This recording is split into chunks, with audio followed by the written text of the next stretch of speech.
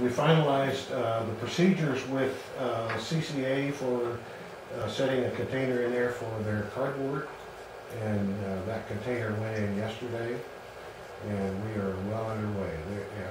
CCA is just so enthusiastic and supportive, and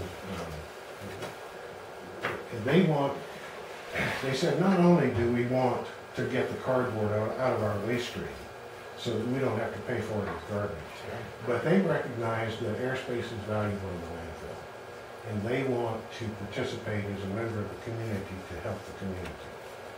So they're really eager to do what it takes to make that thing work.